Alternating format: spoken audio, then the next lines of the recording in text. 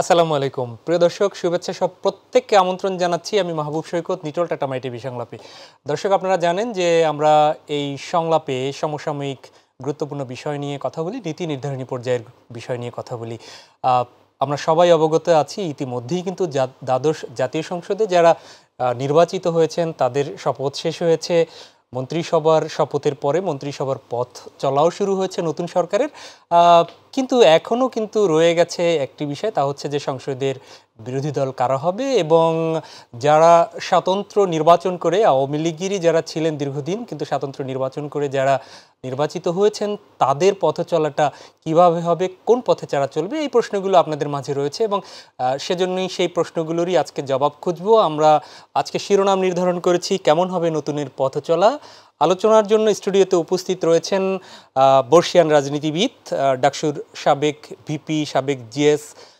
আওয়ামী লীগের সাবেক সাংগঠনিক সম্পাদক মোহাম্মদ আখতারুজ্জামান স্বতন্ত্র হিসেবে যিনি সংসদ সদস্য এবার নির্বাচিত হয়েছেন আপনাকে স্বাগত জানাচ্ছি এবং অভিনন্দন জানাচ্ছি ধন্যবাদ আরও একজন পরিচিত মুখ এবং নতুন প্রজন্মের আপনারা জানেন নতুন প্রজন্মের রাজনীতিবিদ শুধু না নতুন প্রজন্মের যিনি প্রতিনিধিত্ব করছেন বাংলাদেশ ছাত্রলীগের সাবেক সভাপতি দ্বাদশ জাতীয় সংসদে যিনি নির্বাচিত হয়ে এসেছেন সংসদ সদস্য হিসেবে বদিউজ্জামান সোহাগ আপনাকেও স্বাগত জানাচ্ছি অভিনন্দন জানাচ্ছি প্রিয় দর্শক আজকে স্টুডিওতে যারা রয়েছেন একদমই বর্ষিয়ান একজন রাজনীতিবিদ নতুন প্রজন্মের আরও একজন সুতরাং দুজনই কিন্তু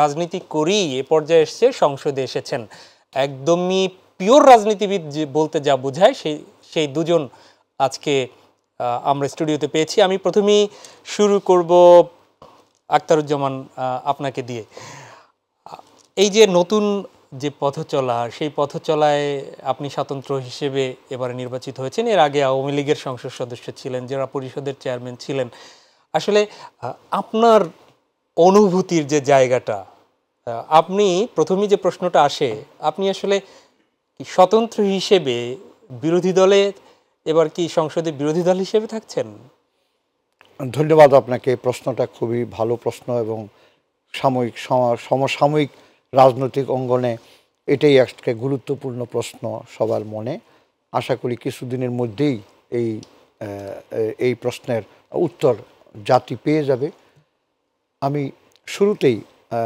সর্বকালের সর্বশ্রেষ্ঠ বাঙালি জাতির জনক বঙ্গবন্ধু শেখ মুজিবুর রহমানের পবিত্র স্মৃতির প্রতি শ্রদ্ধা জানাই আমি শ্রদ্ধা জানাই জাতীয় চার নেতার প্রতি আমি শ্রদ্ধা জানাই 1975 সালের 15ই আগস্ট যারা শহীদে মৃত্যুবরণ করেছেন তাদের প্রতি শ্রদ্ধা নিবেদন করি আর আমি একজন নিজে বীর মুক্তিযোদ্ধা 1971 সালের 9 মাসের এই স্বাধীনতা সংগ্রামে যারা আত্মত্যাগ করেছেন যাদের আত্মত্যাগের বিনিময়ে আজকে লাল সবুজের এই পতাকা সারা পৃথিবীতে গত 52 বছর যাবৎ এই পতাকা উঠছে বাংলাদেশের স্বাধীনতার গৌরব উজ্জ্বল চিত্র নিয়ে আমি তাদের প্রতি শ্রদ্ধা নিবেদন করছি আর আপনি শুরুতে যে প্রশ্নটি করেছেন যে আমি স্বতন্ত্র তো আমি একটু এটার ব্যাখ্যা দিতে চাই আপনি আগেই বলেছেন যে আমি দুইবার ডাকসুর জিএস ছিলাম একবার ভিপি ছিলাম বাংলাদেশ আওয়ামী লীগের সাংগঠনিক সম্পাদক এবং 1996 থেকে 2001 সাল পর্যন্ত সংসদ সদস্য ছিলাম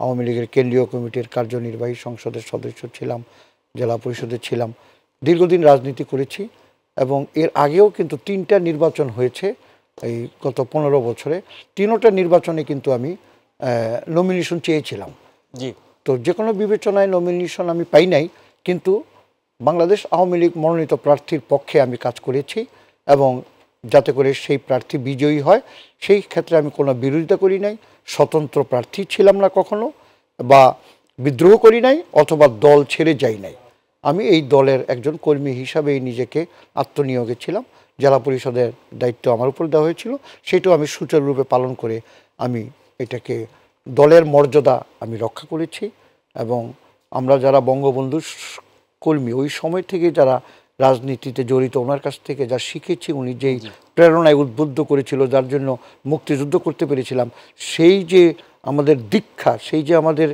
কমিটমেন্ট সেইটার থেকে আমরা বিচ্যুত হই নাই তো সেই পরিপ্রেক্ষিতে এবার আমাদের প্রথম মাননীয় প্রধানমন্ত্রী আমাদের দলের সভানেত্রী আমরা যারা মনোনয়ন চেয়েছিলাম গণভবনে আমাদেরকে ডেকেছিলেন উনি 25শে নভেম্বর ডেকে বলেছিলেন যে আমি সব লোকের নমিনেশন দিতে পারবো না, আমার একটা লিমিটেশন আছে। এটা খুবই যুক্তিসঙ্গত কথা। 300 আসনে নমিনেশন দিতে পারবেন, কিন্তু আমরা 3500 লোক নমিনেশন চেয়েছি। সেই পরিপ্রেক্ষিতে বললেন যে আমি 300 লোকের নমিনেশন দিয়েছি, আমি আপনাদের সবাইকে দিতে পারি নাই। তবে একটা কথা ঠিক, এইবার যাদেরকে মনোনয়ন দিয়েছি তারা প্রতিদ্বন্দ্বিতা করেই সংসদে আসতে হবে। এটা ছিল কিন্তু মূল একটা শর্ত, যে আমি নমিনেশন দলের থেকে দিয়েছি। এইটা ঠিক যে কেউ এসে বলবে না যে নেত্রী আমি বিনা প্রতিদ্বন্দ্বিতায় চলে আসছি, এইরকম কোনো জিনিস হবে না। প্রতিদ্বন্দ্বিতা করে, এটা খুবই যুক্তিপূর্ণ একটা কথা বলেছেন। সাথে সাথে বলেছেন যে আমি মনোনয়ন দিয়েছি, কিন্তু অনেক সময় ক্যান্ডিডেট নানান ফর্ম ফিল আপ করতে অথবা ব্যাংকিং সামান্য কোনো বিল টিলের কারণে ক্যান্ডিডেট বাতিল হয়ে যায়, সেইটাকে যাতে না হয় আপনারা ডামি ক্যান্ডিডেট দিতে পারবেন। এমনকি যারা নিজেদেরকে উপযুক্ত কম্পিটেন্ট মনে করতেছেন তারা আপনারা স্বতন্ত্র দাঁড়াইতে পারবেন। তো এই একটা পলিসিগত একটা কৌশল নির্বাচনের, বাংলাদেশ আওয়ামী লীগের 75 বছর পাড়াইয়া 76 বছরে যাচ্ছে। এইবার প্রথম আমরা একটা অভিজ্ঞতা হলো রাজনৈতিক অঙ্গনে, সেটা হলো যে একই দলের একাধিক ক্যান্ডিডেট, এবং এই পরিপ্রেক্ষিতে দল এই ক্যান্ডিডেট হইতে বারণ করেন নাই, বরঞ্চ নির্বাচনটাকে প্রতিদ্বন্দ্বিতামূলক, প্রতিযোগিতামূলক, ব্যাপক সংখ্যক ভোটের অংশগ্রহণ, এই জিনিসটা এই নির্বাচনে আমাদের প্রত্যাশা ছিল, এবং এটা পূরণ করার জন্যই আমরা এই নির্বাচনে অংশ নিয়েছি। আমার নির্বাচনী এলাকা 198, গাজীপুর 5, কালীগঞ্জ এবং আমার ওই পুবাইলের 3টা ওয়ার্ড এবং সদরের বাড়িয়া ইউনিয়ন নিয়ে আমার নির্বাচনী সীমারেখা। এইখানে আমি নির্বাচন করেছি। আমি আমার ভোটারদের কাছে আমার ধন্যবাদ এবং কৃতজ্ঞতা জানাচ্ছি। আমি কিন্তু 15 বছর সরাসরি কালীগঞ্জের রাজনীতিতে আমি সক্রিয় ছিলাম না। আমি জেলা পরিষদে ছিলাম, জাতীয় রাজনীতিক কর্মকাণ্ডে ছিলাম না এই কারণে যে ওখানে গেলে অনাহুতভাবে কোনো দ্বন্দ্বের সৃষ্টি হোক, অনাহুতভাবে আমার সাথে যারা আগে কর্মী ছিল তারা কোনো কষ্টের হোক, এবং আমি লক্ষ্য করছি পর্যায়ক্রমে যে আমার কালীগঞ্জের যে মূল রাজনৈতিক ধারার লোক, মুক্তিযুদ্ধের করা লোক, বঙ্গবন্ধুর সাথে কাজ করা, মাননীয় প্রধানমন্ত্রী শেখ হাসিনার সাথে তার নেতৃত্বে কাজ করা, এই সংগঠনের একটা বিশাল অংশকে বাদ দিয়ে নতুন কিছু লোককে নিয়ে সংগঠন করা হয়েছে। এই সমস্ত কারণেও আমি চাই নাই যে কোনো দ্বন্দ্বে জড়ায় যাই। আমি আপনার এই কথাগুলো আসলে একটু পরে শুনতে চাচ্ছি। আমি একটু আপনাদের পদাঙ্ক অনুসরণ করে যারা বাংলাদেশ আওয়ামী লীগের রাজনীতি করছে, বদিউজ্জামান সোহাগ, আপনার কাছে একটু আসছি। আপনি কি মনে করেন যে আপনাকে জনগণ এখানে দেখা গেল যে নৌকার বিপরীতে আওয়ামী লীগেরই স্বতন্ত্র ক্যান্ডিডেটকে বিজয়ী করেছে, আপনি সেখানে নৌকা বিজয়ী হতে পারেনি, আপনি আপনার এলাকায় নৌকাকে বিজয়ী করতে পেরেছেন, আপনি কি মনে করেন কোন ক্যারিশমা ছিল সেখানে? ধন্যবাদ। আসলে আমি মহান রব্বুল আলামিনের পরে সবচেয়ে কৃতজ্ঞতা জানাতে চাই বঙ্গবন্ধুর কন্যা মাননীয় প্রধানমন্ত্রী দেশরত্ন শেখ হাসিনার প্রতি। কারণ আমি বয়সে তরুণ, আমি বঙ্গবন্ধুকে দেখিনি, আমার জন্ম আসলে 75-এর পরবর্তী সময়। জননেত্রী শেখ হাসিনা আমি যখন ছাত্র রাজনীতি করি, আমি যখন ছাত্রলীগের কর্মী, তখন তিনি ছাত্রলীগে একটা বয়সের ক্রাইটেরিয়া দাঁড় করিয়ে দিয়েছিলেন, যার কারণে আমি ছাত্রলীগের সভাপতি হতে সক্ষম হয়েছি। ঠিক তেমনি আমি দীর্ঘদিন 15 বছর আওয়ামী লীগ ক্ষমতায় থাকার কারণে, এবং আমি এই দলের সাথে সম্পৃক্ত ছিলাম, ছাত্রলীগ শেষে আমি আওয়ামী লীগে প্রবেশ করেছি, এবং এই সরকারের যত উন্নয়ন কর্মকাণ্ড এলাকায়, সেখানেও আমি নিজেকে সম্পৃক্ত রাখার সুযোগ পেয়েছি। বিভিন্ন মন্ত্রীদের কাছে এলাকার উন্নয়নের ব্যাপারে গেলে কেউ বঞ্চিত করে নাই। তাই এই ধরনের আমার এলাকার ভোটাররা যখন দেখেছে যে আমি একজন কর্মোদ্যোগী একজন মানুষ, এবং আমি চেষ্টা করছি যে আমি জনপ্রতিনিধি না হয়েও এলাকার ডেভেলপমেন্ট, এলাকার মানুষেরকে সার্ভিস দেওয়ার জন্য, যে আমার রাজনীতির যে উদ্দেশ্য আমাদের সাধারণ মানুষকে সার্ভিস দেওয়া, সেটা আমি চেষ্টা করেছি অব্যাহতভাবে। যেহেতু আমি ছাত্র রাজনীতি করেছি, আমার একটা দীর্ঘ পরিচিতি আছে, সমস্ত জায়গায় আমার পরিচিত লোকজন থাকার কারণে আমি মানুষকে নানা ধরনের সেবা দেওয়া আমার পক্ষে সম্ভব হয়েছে। এবং সে কারণেই জননেত্রী শেখ হাসিনার যে ডেভেলপমেন্ট গত 15 বছরে, তিনি আমার এলাকা একদম অবহেলিত জনপদ, সুন্দরবনের পাদদেশে, এটা একদম দুর্যোগ দুর্বিপাকে জর্জরিত, লবণ পানির করাল গ্রাসে একদম ক্ষতিগ্রস্ত এলাকা। সেখানে উনি গত 15 বছরে শতভাগ বিদ্যুতায়ন করেছে, আমাদের একটা আঞ্চলিক মহাসড়ক করেছে, আমাদের এই 2 উপজেলার মাঝখান দিয়ে সেখানে সুন্দর সুদৃশ্য রাস্তা হয়েছে। আমার মোরেলগঞ্জে একটা নদী আছে, বড় নদী, সেখানে ইতিমধ্যেই তিনি একটা ব্রিজ একনেকে পাশ করে দিয়েছেন।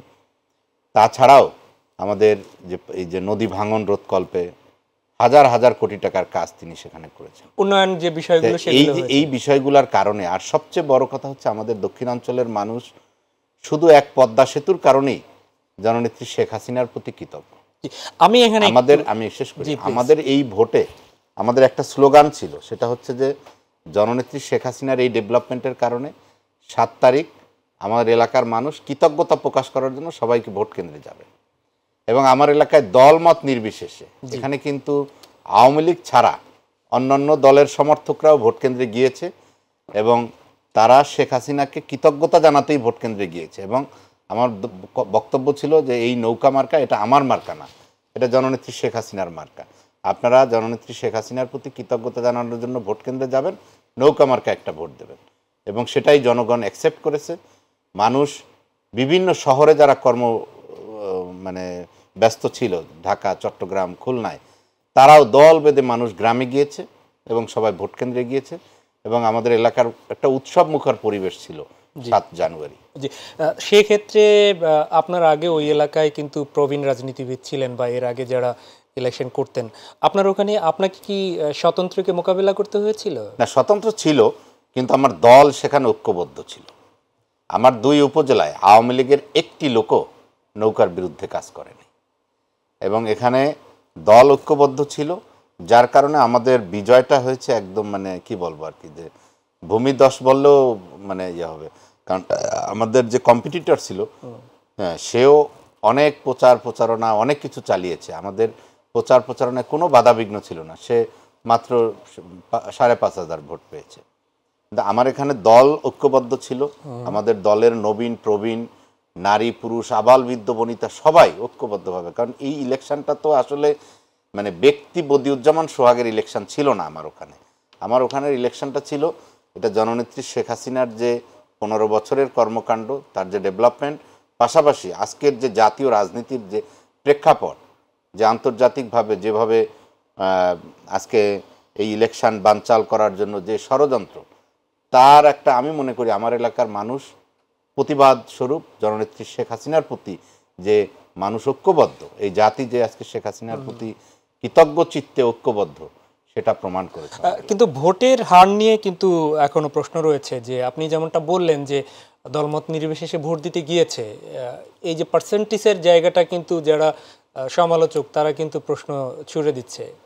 না, এটা আমি মনে করি না। কারণ বাংলাদেশের এখানে আক্তার ভাই অনেক প্রবীণ রাজনীতিবিদ, তিনি 2001 ইলেকশন করেছেন।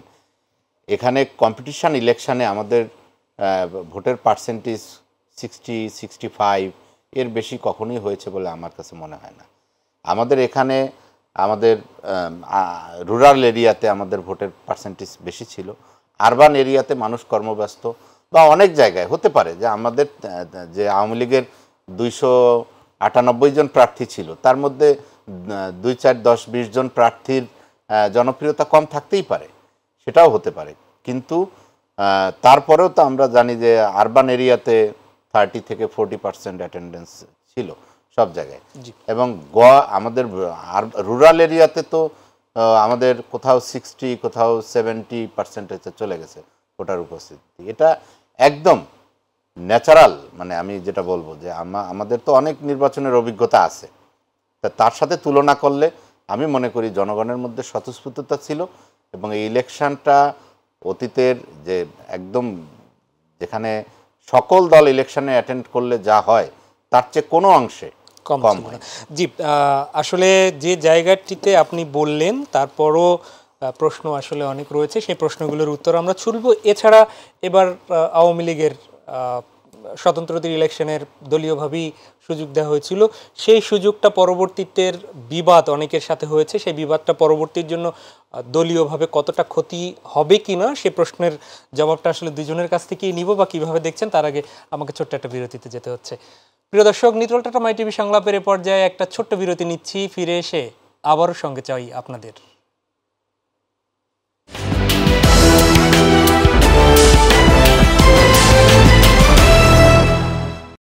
আর একবার স্বাগত জানাচ্ছি নিটল টাটা মাই টিভি সংলাপে। দর্শক, আপনারা জানেন যে আমরা কথা বলছি কেমন হবে নতুনের পথ চলা, বিশেষ করে সদ্য সমাপ্ত বলবো না, আসলে একদম নব নির্বাচিত সংসদ এবং নতুন যে সরকার গঠন হয়েছে সেই সরকারের পথ চলা কেমন হবে তা নিয়ে আলোচনা করছি। জানেন স্টুডিওতে উপস্থিত রয়েছেন বর্ষিয়ান রাজনীতিবিদ এবং সংসদ সদস্য মোহাম্মদ আখতারুজ্জামান। আমরা বিরতির আগে ছিলাম বাংলাদেশ ছাত্রলীগের সাবেক সভাপতি নতুন নবনির্বাচিত সংসদ সদস্য বদিউজ্জামান সোহাগের কাছে। আমরা ফিরছি আখতারুজ্জামান, জনাব আখতারুজ্জামান আপনার কাছে।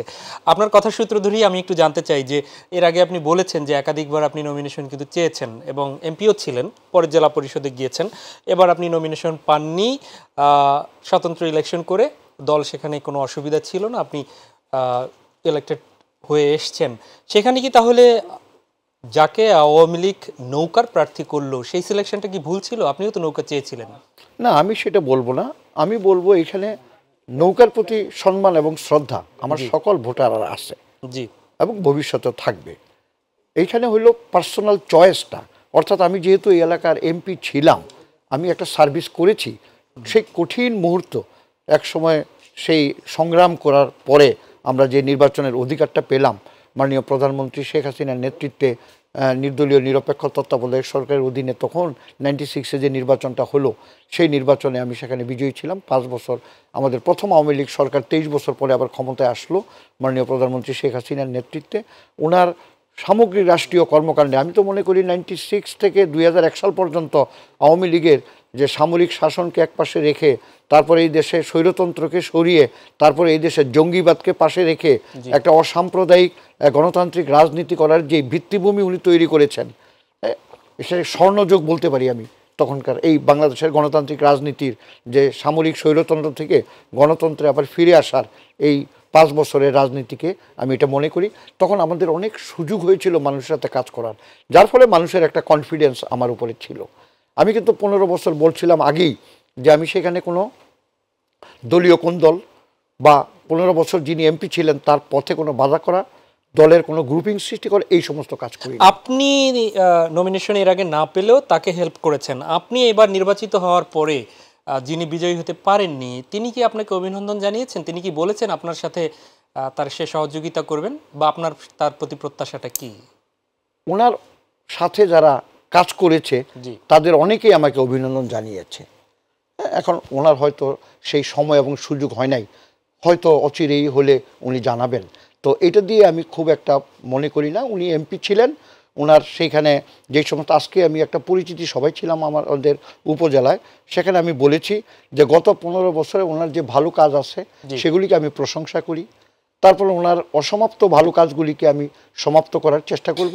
আর ওনার অবর্তমানে ওনার অজান্তে যেই সমস্ত কাজগুলি প্রয়োজন ছিল না, অপ্রয়োজনীয় কাজ হয়েছে, যেগুলি খুব মানুষ প্রশংসা করতে পারে নাই, সেই কাজগুলি যেন আমি এবং আমার কর্মীরা এটাকে রিপিট না করে। তাহলে কর্মী তো আপনাদের দলের আওয়ামী লীগেরই কর্মী নৌকার পক্ষেও কাজ করেছে, আপনার পক্ষেও কাজ করেছে। এই যে কাজ করতে গিয়ে পরস্পর বিরোধী একটা সম্পর্ক তৈরি হলো, সেই সম্পর্কটা ঝালাই কি করে করবেন? না, সেই সম্পর্কটা ধরেন আমি নিজেই বলেছি যে 7ই জানুয়ারির নির্বাচন, আমাদের নির্বাচনের দিনে ভোটের আগে প্রার্থীর গুণাগুণ ব্যাখ্যা করতে গিয়ে এক পক্ষ বাড়িয়ে বলে, আরেক পক্ষ কমিয়ে বলে, অথবা আরেক পক্ষ বাড়িয়ে বলে, এই ধরনের একটা প্রতিদ্বন্দ্বিতা বা প্রতিযোগিতার সূচনা হয়। তো আমি বলেছি 7 তারিখের পরে সেই প্রতিযোগিতাটা শেষ হয়ে গেছে আমাদের। এটা আপনি বলেছেন, কিন্তু তৃণমূলে আপনার কয়টা আপনার ইউনিয়ন? না, তৃণমূলে 2-1টা বিচ্ছিন্ন ঘটনা ছাড়া গত পরশু আমাদের জেলার আইন শৃঙ্খলা কমিটির মিটিং হয়েছে। আমি ইএনও সাহেবকে আজকে সকালে জিজ্ঞেস করেছি জেলার মিটিংয়ে আইন শৃঙ্খলা পরিস্থিতি সম্পর্কে বলতে, উনি আমাকে বলেছেন নির্বাচন সুষ্ঠু হইবার 1 নম্বরে আমাদের কালীগঞ্জ, আমার নির্বাচনী এলাকা, এবং নির্বাচন উত্তর কোনো সহিংস ঘটনা এটার মানে সবচেয়ে রেশিও কম হলো আমাদের কালীগঞ্জ, আমার নির্বাচনী এলাকা। তো সেই দিক থেকে আমি মনে করি যে আমরা নির্বাচন উত্তর পরিস্থিতিটাকে দ্রুত আমরা এটাকে একটা রিকনসিলিয়েশন, নিজেদের মধ্যে একটা সমঝোতা আনার ক্ষেত্রে আমরা অত্যন্ত অগ্রগতি হয়েছি। যে দুইটা রাজনীতির বিষয় তো প্রশাসনিক কোনটা কিছু করতে পারবে না, আপনারা আপনি আমার কথাটা বুঝতে পারেন না, সরি। সেটা আমি কোনো প্রশাসনিক কথা বলছি না, আমি প্রশাসনের রেটিং এর কথা বলছি। প্রশাসন প্রতি মাসে ডিস্ট্রিক্টের অধীনে থানাগুলির উপজেলাগুলির আইন শৃঙ্খলা পরিস্থিতির উপরে একটা রেশিও করে যে শিশু নির্যাতন কত হলো, আইন শৃঙ্খলা কমিটির মিটিং, আইন শৃঙ্খলা কমিটির মিটিংয়ে আলোচনায় আমাদের থানাটা ভালো সিচুয়েশন হিসাবে এটাকে বর্ণনা হয়েছে। আমি একটা বেসিস হিসাবে আপনাকে বললাম যে একটা রেকর্ডেড বেসিস, যেটাকে অ্যাকসেপ্টেবল একটা গ্রাউন্ড হইতে পারে। যাক, আমার এলাকা পরিস্থিতি শান্ত আছে এবং আমি বলেছি যে আমরা 7 তারিখের নির্বাচনকে কেন্দ্র করে আমাদের মধ্যে 2 ব্যক্তির পিছনে বিভক্ত। আওয়ামী লীগ সংগঠনেরই কর্মী আমরা হয়েছি, এখন আমরা 7 তারিখের পরে আমরা ঐক্যবদ্ধভাবে কাজ করব। এই পর্যন্ত আছে। আমার মনে হয় যে এই আলোচনার উত্তরটা আপনি সন্তুষ্ট হয়েছেন আমার আলোচনায়। জি, ধন্যবাদ। আমি আপনার কাছে ফিরবো, বদিউজ্জামান সোহাগ আপনার কাছে ফিরি। এলাকায় আপনি যেমনটা বললেন যে আপনি দীর্ঘদিন থেকে সে এলাকায় গ্রুমিং করেছেন, লোকের কাছে যাচ্ছেন, সেক্ষেত্রে এবারের আপনি এলাকার জন্য প্রথম কোনটাকে অগ্রাধিকার, কোন বিষয়টাকে অগ্রাধিকার দিতে চাচ্ছেন এলাকার মানুষের জন্য? ধন্যবাদ। দেখুন, আমি সাস্টেইনেবল ডেভেলপমেন্টে বিশ্বাস করি। তা আমার এখানে প্রচুর গ্রামীণ অবকাঠামো করা দরকার।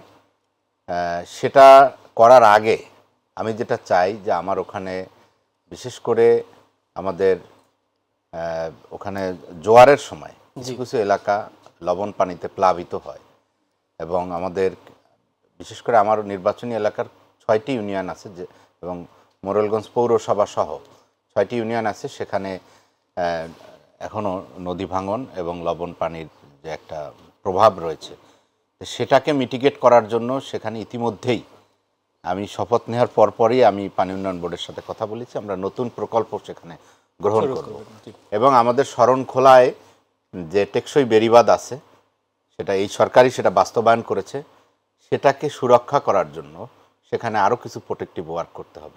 আমি এর সাথে একটু প্রশ্ন ছুড়ে দেই। আসলে বর্ষিয়ান রাজনীতিবিদ আকরুজ্জামান কি সেইটাই বলেছিলাম, আপনার এলাকায় স্বতন্ত্র ছিল আওয়ামী লীগের, তো সেখানে তারা যারা কাজ করেছে, যারা তার প্রতীকের পক্ষে কাজ করেছিল, বিভিন্ন কারণেই হয়তো কাজ করেছিলেন, তো সেই বিরোধটা আপনি কিভাবে মিটাবেন চিন্তা করেছেন? দেখুন, আমার এলাকার প্রেক্ষাপটটা একেবারেই ভিন্ন।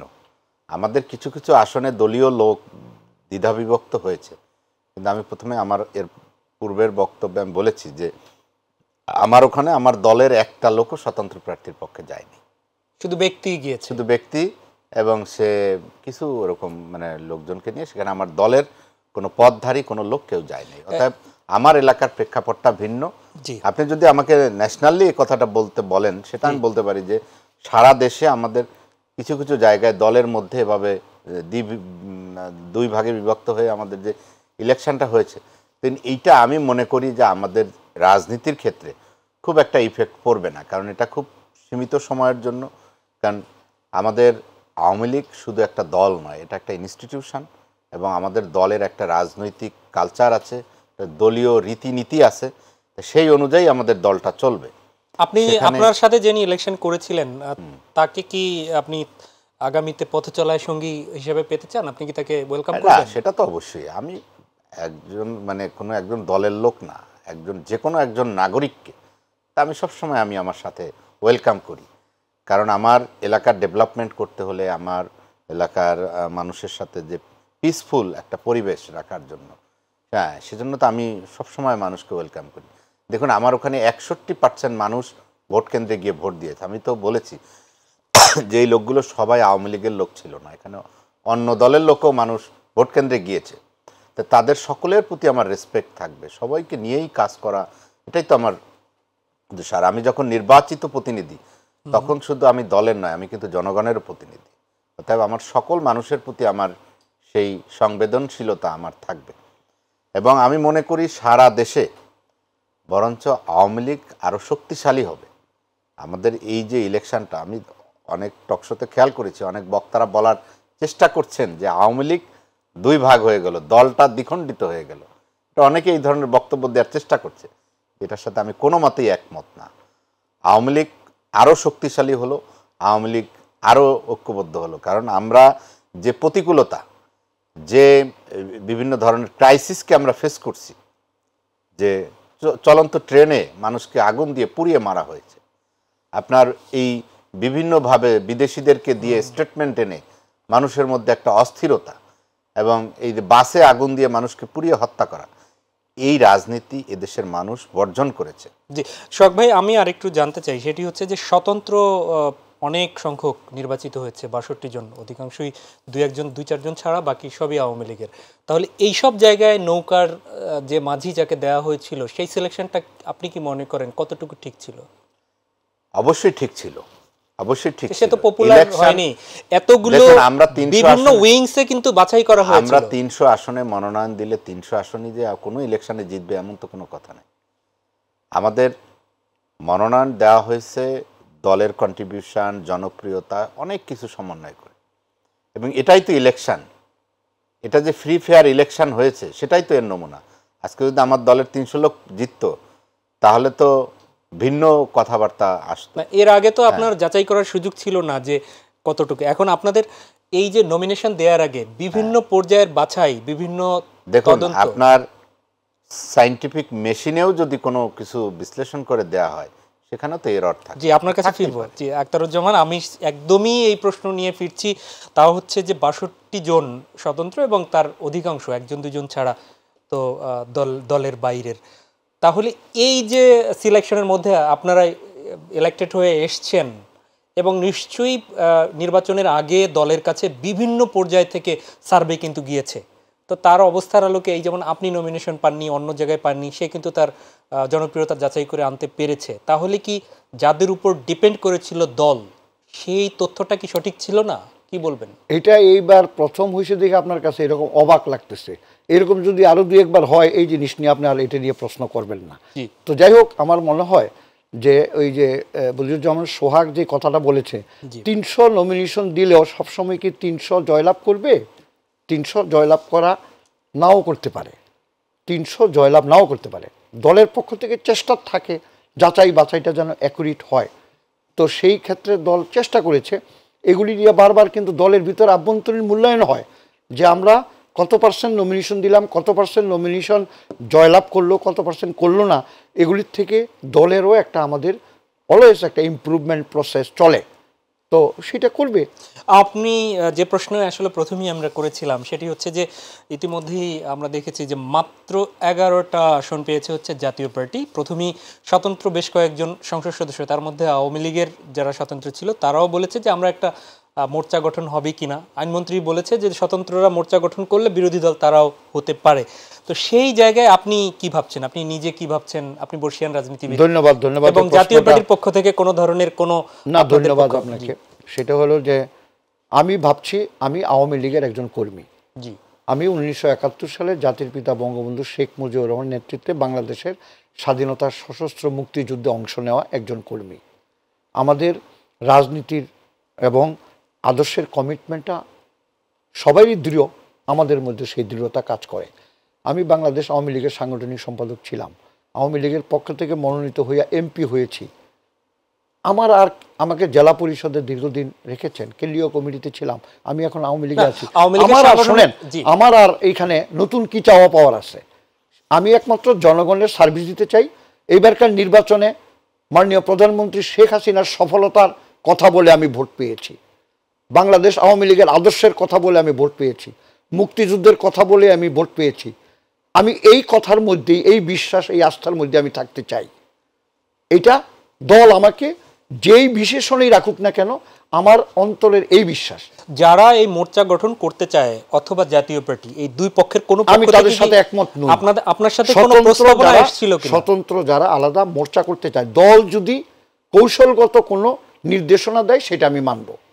কিন্তু ব্যক্তিগতভাবে যদি আমাকে প্রশ্ন করেন যে আপনি কি মোর্চা করতে আগ্রহী, পক্ষে না বিপক্ষে, আমি মোর্চা বিপক্ষে। আমি বাংলাদেশ আওয়ামী লীগ কর্মী হিসাবে স্বতন্ত্র প্রার্থী হয়ে নির্বাচিত সংসদ সদস্য, এই ডেফিনিশনটা আমি চাই। আমার কথাটা, আপনার কথা ক্লিয়ার? না, আমার কথাটা ক্লিয়ার না, আমি রিপিট করতেছি।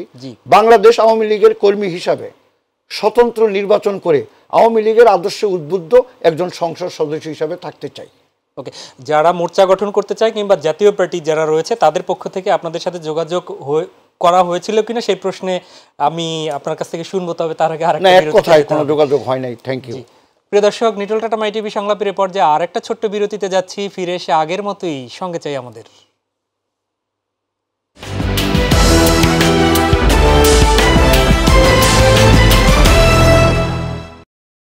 আরও একবার স্বাগত জানাচ্ছি নিটল টাটা মাইটিভি সংলাপে। দর্শক, আপনারা জানেন যে আমরা কথা বলছি কেমন হবে নতুনের পথচলা। নবনির্বাচিত যে সরকার পথচলা শুরু করেছে, সেই পথচলায় যারা সঙ্গী আছেন তাদের ভাবনাগুলো জানার চেষ্টা করছি।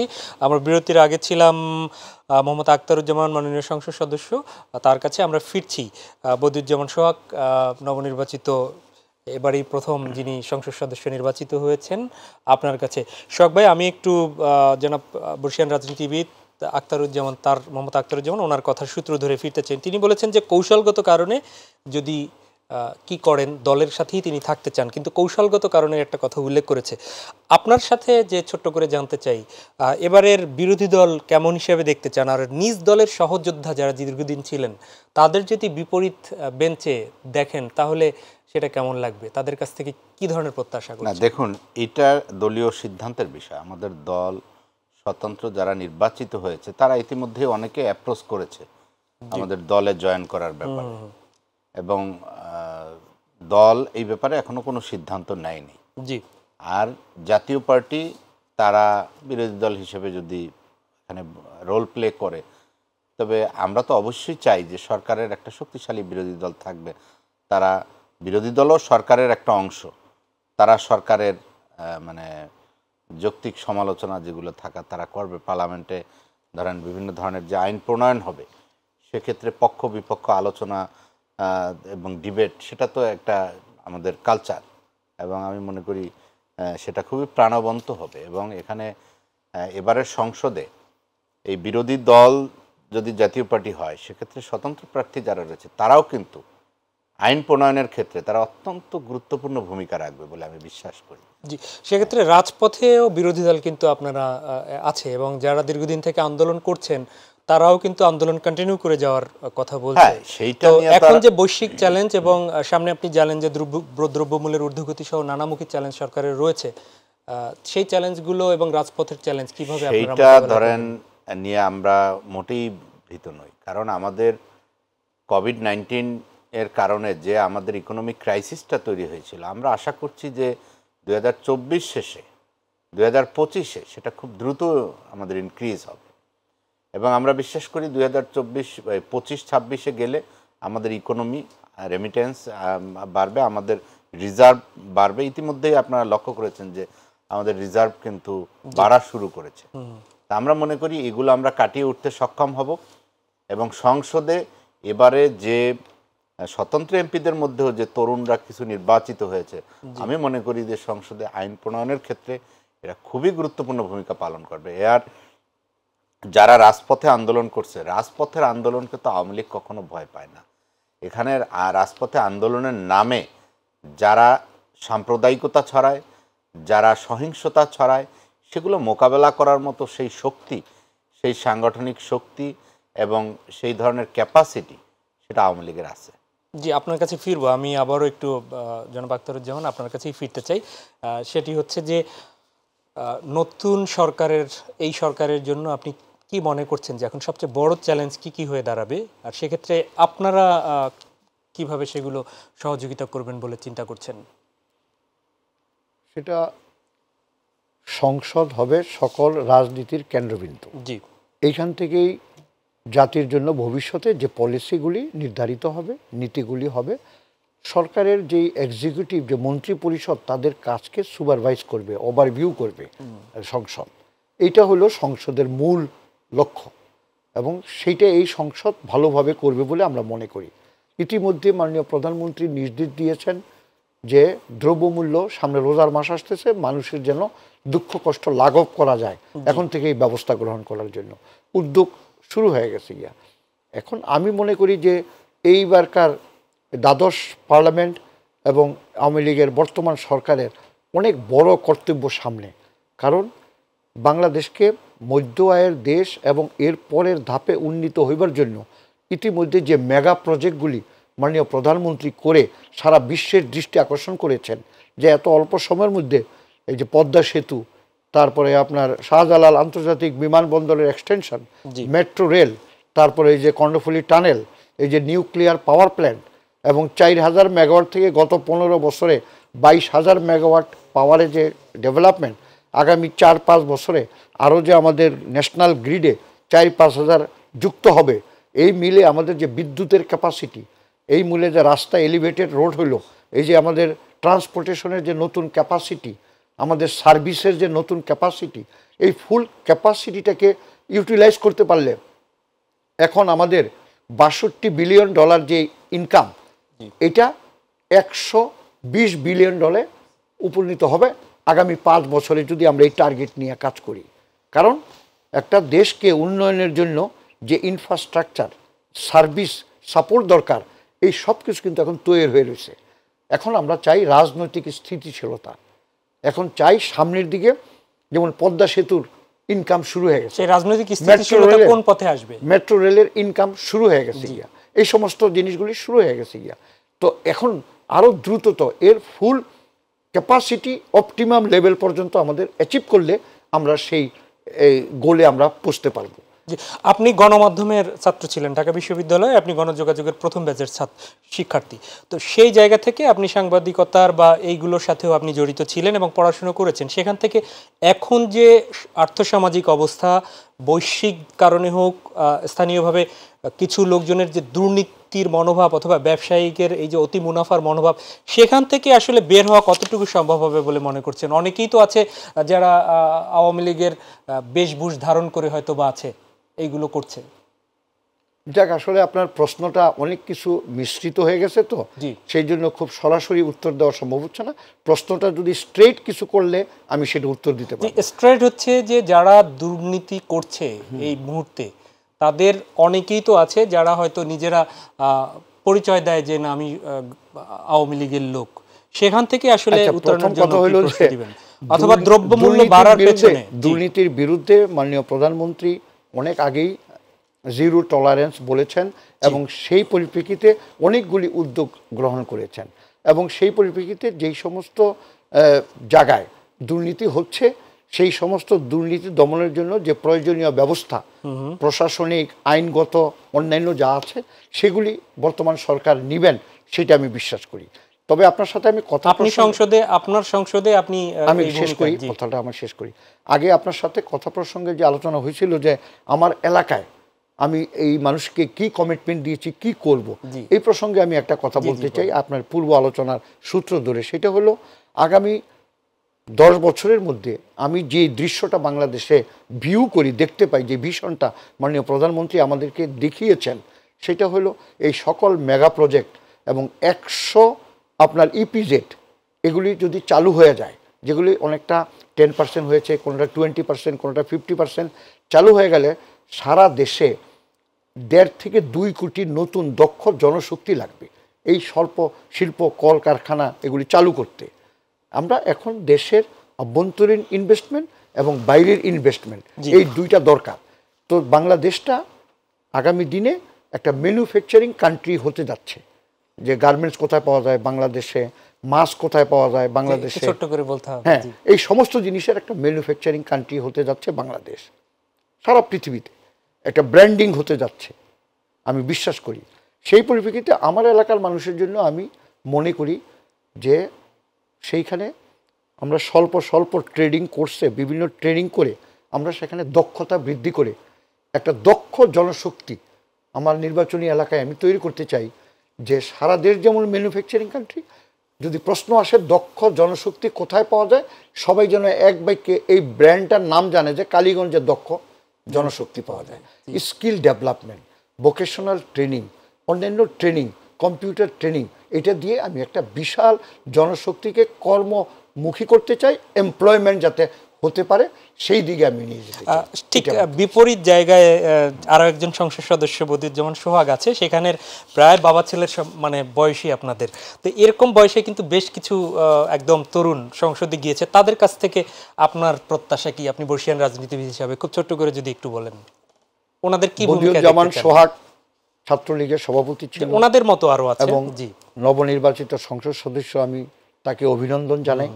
তার দীর্ঘ পথ রয়েছে রাজনীতিতে, সুন্দরভাবে সে বিকশিত হবে। তার সাথে আমার একটা খুব আবেগ ঘন পরিচয় আছে। তার যে শ্বশুর, হ্যাঁ, মনিরুজ্জামান বাদল ছাত্রলীগের সভাপতি ছিল ঢাকা বিশ্ববিদ্যালয়ের, এবং আমার সাথে একসাথে আমার সাথে জেলে ছিল। খালি জেলে ছিল না, জেলে যাইবারও অনেক করুণ কাহিনী। তাকে অ্যারেস্ট করে নিয়ে যায় এরশাদ বিরোধী আন্দোলনের সময় এসবির ওখানে, আমাকেও পরে নিয়ে যায়। পরে আমি ওই বাদলকে নিয়ে একসাথে কেন্দ্রীয় কারাগারে গিয়েছিলাম এবং আমার সাথে দীর্ঘদিন ছিল। তার অনেক কথা, অনেক কিছু আমার হয়েছে। তার মেয়ের জামাই আমার সাথে আজকে এই আলোচনা করছি। আমি খুব ভালো স্নেহধন্য মনে করছি। আমার কাছে বাদলের স্মৃতিটাও খুব বলিষ্ঠপূর্ণ। তারা রাজনীতিতে খুব বলিষ্ঠ ভূমিকা রাখবে এবং এরা হলো রাজনৈতিক ধারার রাজনৈতিক কর্মী হইয়া এমপি হয়েছে।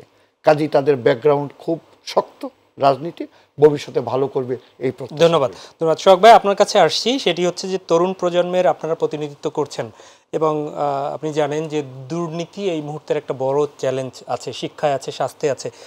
তরুণ প্রজন্ম আপনাদের দিকে নিশ্চয়ই অনেক প্রত্যাশা নিয়ে তাকিয়ে আছে। সেই প্রত্যাশা পূরণে আপনি কি ভূমিকা পালন করবেন? দেখুন, আপনি যেটা বললেন যে এটা আমাদের মেইন ইস্যু, এটা আমি বিশ্বাস করি না। জি। কারণ 2008 সালে বাংলাদেশ আওয়ামী লীগ ক্ষমতা আসছে, মাননীয় প্রধানমন্ত্রী তিনি তথ্য প্রযুক্তি নির্ভর ডিজিটাল বাংলাদেশ তৈরি করেছেন এবং তথ্য প্রযুক্তির উন্নয়নের কারণে বাংলাদেশে দুর্নীতি হ্রাস পেয়েছে। আপনি যদি বলেন কোথায়, দেখুন টেন্ডারিংয়ের ক্ষেত্রে বাংলাদেশের কোথাও কিন্তু আর বন্দুক যুদ্ধ হয় না। কলেজ বিশ্ববিদ্যালয়ে আর কোথাও ভর্তি বাণিজ্য নাই। এরকম আপনার আমাদের এক্সপোর্ট ইম্পোর্টের ক্ষেত্রে সেখানেও কোথাও ট্যাক্স ফাঁকি দেওয়ার কোনো সুযোগ নাই। এটা তথ্য প্রযুক্তির উন্নয়নের কারণে সম্ভব হয়েছে। এবং আজকে বাংলাদেশের যে আপনার এই কোভিড-19 বা বৈশ্বিক মন্দা যেটা আমাদের, সেটার কবলে আমরা যে আসি, এখানে আক্তার ভাই যে কথাটা বলেছেন যে আমাদের সকল মেগা প্রজেক্টগুলো এখন ইনকামের পথে, আমাদের ন্যাশনাল যে ইনকাম সেখানে কিন্তু এটা যুক্ত হচ্ছে, এখন শুরু হয়ে গেছে। তা আমরা বিশ্বাস করি বাংলাদেশ একটা শক্ত, একটা মজবুত অর্থনীতির দেশ হিসেবে বিকশিত হবে এই সংসদেই, আমরা এই সংসদেই দেখতে পারবো। এবং আমরা বাংলাদেশ জননেত্রী শেখ হাসিনা যে স্মার্ট বাংলাদেশের কমিটমেন্ট করেছেন, ইতিমধ্যে উনি যা যা কমিটমেন্ট করেছেন, গ্রাম শতভাগ বিদ্যুতায়িত হয়েছে, গ্রাম আজকে শহরে পরিণত হয়েছে। আজকে আপনার আমাদের যে স্মার্ট বাংলাদেশ, সেখানে নীতি নৈতিকতা, করাপশন ফ্রি, এটার আমরা যদি সংজ্ঞায়িত করি তাহলে নিশ্চয়ই এই বিষয়গুলো তার মধ্যে অন্তর্ভুক্ত হবে। যে স্মার্ট বাংলাদেশ বলতে শুধু আমরা ডেভেলপমেন্ট না, আমরা শুধু স্মার্টনেস শুধু আমাদের পোশাকে নয়, শুধু আমাদের ইনফ্রাস্ট্রাকচারাল ডেভেলপমেন্টে নয়, আমাদের নীতি নৈতিকতায়, আমাদের আদর্শিক জায়গায় আমরা যদি আমরা এটাকে সংজ্ঞায়িত করি যে আমাদের সেই মুক্তিযুদ্ধের চেতনা, আমাদের যে অসাম্প্রদায়িক চেতনা, আমাদের একদম মানে করাপশন ফ্রি বাংলাদেশ, একটু বলতে হবে, শেষ করতে হবে আমাদের, এবং করাপশন ফ্রি বাংলাদেশ, এবং আমরা সেটা চাই। এবং আক্তার ভাই যে কথাটা বলেছেন যে আমাদের একটা টেকনিক্যাল আমরা মানে দক্ষ মানব শক্তিতে আমরা তরুণদেরকে তৈরি করতে চাই। আমিও একজন তরুণ প্রজন্মের মানুষ। আমাদের সরকারের পলিসি আছে প্রত্যেকটা উপজেলায় একটা করে টেকনিক্যাল স্কুল অ্যান্ড কলেজ, একটা করে টেকনিক্যাল ট্রেনিং সেন্টার, এবং আমাদের প্রত্যেকটা উপজেলায় যে এই যে মাদক মুক্ত বাংলাদেশ গড়ার জন্য, আমাদের খেলাধুলার জন্য প্রত্যেকটা উপজেলায় শেখ রাসেল মিনি স্টেডিয়াম, এই সকল কার্যক্রমগুলো এগিয়ে যাবে এবং আমরা বিশ্বাস করি আগামী 5 বছরে বাংলাদেশ আরো বৈপ্লবিক হবে। অনেক অনেক ধন্যবাদ বদিউজ্জামান সোহাগ আর নবনির্বাচিত সংসদ সদস্য, এবং অসংখ্য কৃতজ্ঞতা এবং ধন্যবাদ আক্তারুজ্জামান বর্ষিয়ান রাজনীতিবিদ আপনাকেও। প্রিয় দর্শক, এই ছিল আজকে নিটল টাটা মাই টিভি সংলাপের আয়োজন। দেখা হবে পরবর্তীতে। আমরা এই প্রবীণ এবং নবীন দুই রাজনীতিবিদের কথা সূত্র ধরে বলতে চাই, নবীনদের প্রজ্ঞা আর প্রবীণদের প্রজ্ঞা, নবীনদের শক্তি, উৎসাহ সব মিলে আমরা একটা সুন্দর মুক্তিযুদ্ধের চেতনার বাংলাদেশ এবং কল্যাণমূলক রাষ্ট্র গড়ে তুলব বাংলাদেশকে, এই প্রত্যাশা রেখে আজকের মতো শেষ করছি। আল্লাহ হাফেজ।